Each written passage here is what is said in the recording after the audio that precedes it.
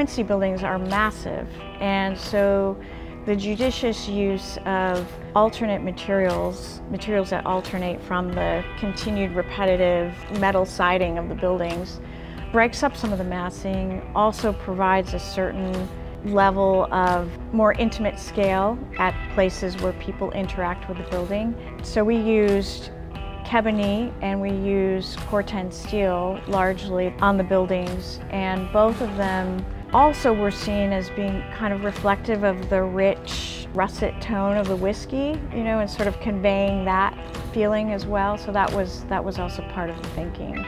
Sustainability absolutely is an important priority for us, as I think it is for just about any conscientious architect working today. So we chose Kebony because we had used it on other projects and we really love the way it performs. Also, it's a very sustainable product and it's very durable. Eastern Washington has a pretty intense climate, so we wanted something that would withstand the elements and also look beautiful. And we also really liked that its initial color is that sort of rich caramely color, which Orland decided he really wanted to maintain that as much as possible. So we did have a stain applied, which we'll probably need to reapply.